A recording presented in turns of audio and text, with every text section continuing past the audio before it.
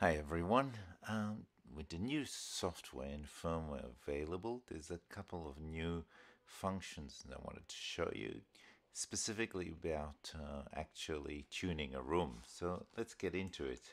I've got a DBX RTA microphone connected to channel 3 at the moment, and on the player I've actually loaded a pink noise from audiocheck.net, and that'll give us a pink noise output. I'm connected the speaker system to the left-right output, and in settings page, one of the important things to do is to actually set the channel RTA on master GEQ to on. Now let's play the file, and you'll probably hear that coming up in the background. Right now that's on channel 3. Make sure you've got the RTA channel on nothing here. I've got obviously gain and level coming into it, but no RTA going back to the master.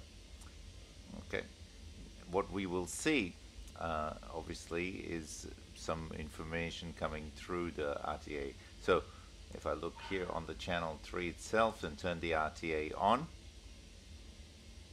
you can now hold RTA as well to see how changes to the EQ would change the RTA. That's quite easy. But what we want to do is now click on master, and you'll see the RTA here is on a different color, and that is actually the RTA of channel 3 that we're looking at, not the master output RTA. So we've got an issue in the bottom end, obviously. As you can see here on channel 3, there's quite a lot of bottom on here. So if we click on the master side, we start to bring that down quite a bit, probably 6 to 10 dB, I would say, right? You can even hear it in the background starting to, and we want to, we're trying to get at least something resembling a more flat response in this situation. And different situations you're going to have different ways of doing things, but in the room I'm in, obviously there's a lot of issues on the 50-60 hertz with the speaker system that's in there. Okay,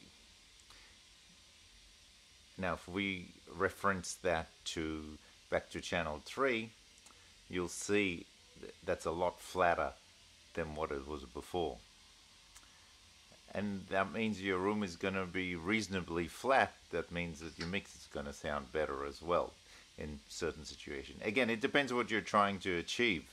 You may want more lower end, but that's one way of doing it. So RTA on channel 3, nothing going to the master output, otherwise you'll get feedback of the RTA.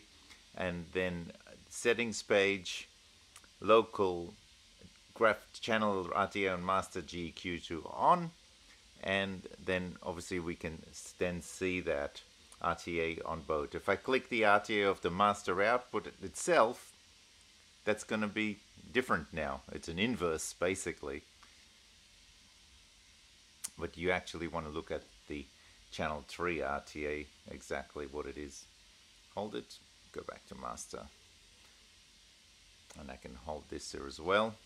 Then I can click the master, and that shows you the difference between if the master RTA going out compared to the actual current RTA from the speakers themselves.